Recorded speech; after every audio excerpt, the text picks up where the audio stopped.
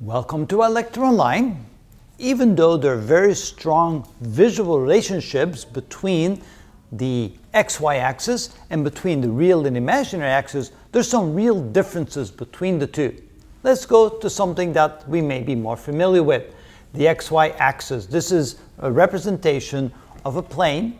We can pick a particular point on the plane, 3, 2. That means that the x-coordinate of that point is equal to 3, the y-coordinate of that point is equal to 2, and so that point is represented by two real numbers, a real number that represents the x distance away from the origin, another real number that represents the y distance away from the origin, and so that point is then defined by two real numbers in the xy plane.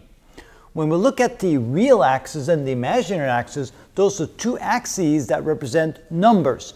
The horizontal axis of the real axis represents all the real numbers, and then the vertical axis, the imaginary axis, represents the imaginary part of any number. Now, if we're purely on the axis, on the vertical axis, there's no real part of the number, only an imaginary part. Like this number is negative I, that number is I, that number is 2i, that number is 3i, and only where the two axes cross, the imaginary number 0 is equal to the real number 0, and that makes sense.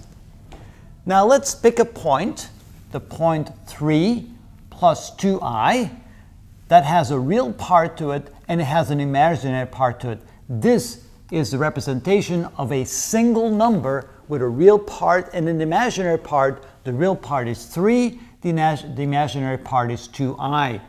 Yes, it is a distance of 3 units away from the origin on the real axis, and yes, it's a distance of 2 units away from the origin to the point on the vertical axis, or maybe we should say it's 2i units away, although that's kind of weird to say that. It's probably better to say it's 2 units away from the origin, and that imaginary part is called 2i, where I, of course, we can't forget the definition of I, where I is defined as the square root of -1. So we can't lose track of that.